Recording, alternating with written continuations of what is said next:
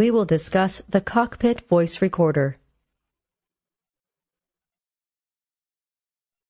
The Cockpit voice recorder records and retains the last 2 hours of the direct conversations between the crew members in the cockpit, all the oral warnings that sound in the cockpit, all radio communications, and all crew intercommunications.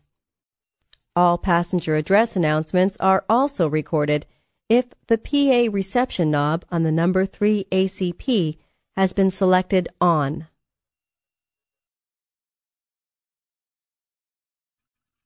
The Cockpit voice recorder consists of a built-in microphone on the overhead panel, a hot mic function that records the crew members' voices directly from their microphones, a control panel on the overhead panel, and the crash-proof 4-track recorder located in the aft section of the aircraft. Attached to the recorder is an underwater locating beacon that is activated if the recorder becomes submerged. The recorder controls are located on the left side of the overhead panel.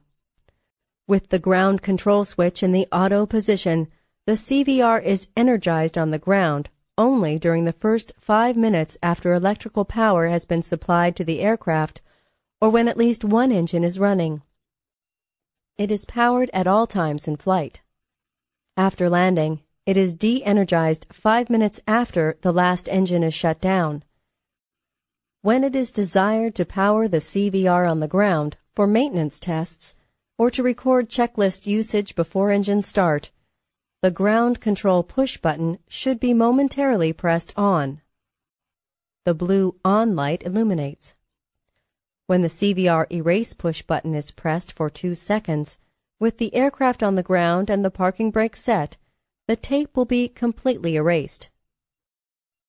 When the CVR test push button is pressed and held, it will test the system if it has been energized and the parking brake is on.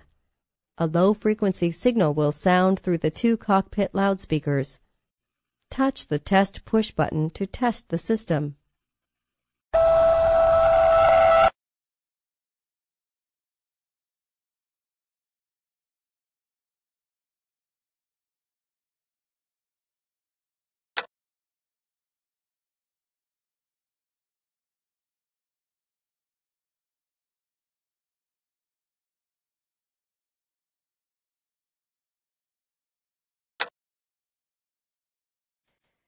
In this lesson, we have discussed the Cockpit voice recorder.